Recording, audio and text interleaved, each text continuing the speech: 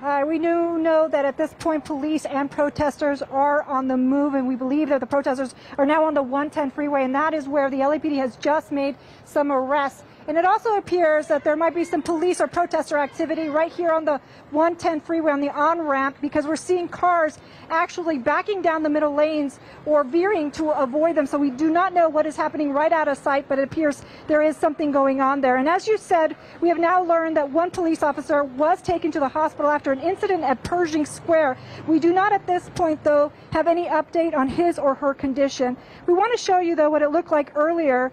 At one point, there were several hundred people protesting the deaths of George Floyd in Minneapolis and Ahmaud Arbery in Georgia and others. Many are chanting, "I can't breathe," and "No justice, no peace."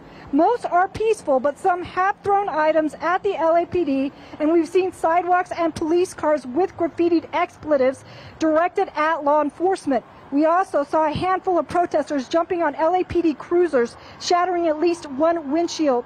That was a fifth in Olive, and the LAPD gave a dispersal order there about an hour ago. At that time, many protesters left, but others started heading towards the 110 freeway and got onto the freeway, and that's where some arrests have been made. There is a massive police presence, hundreds and hundreds of officers. Even detectives have suited up in riot gear, and some are armed with rubber bullets and tear gas canisters. And back out here live, you can see the LAPD is once again on the move. We understand that the protesters might be at Olympic. We are monitoring the situation. It is still very fluid. We'll be here all night, and we will, of course, bring you the latest. Live in downtown LA, I'm Chrissy Fajardo. Let's send it back to you.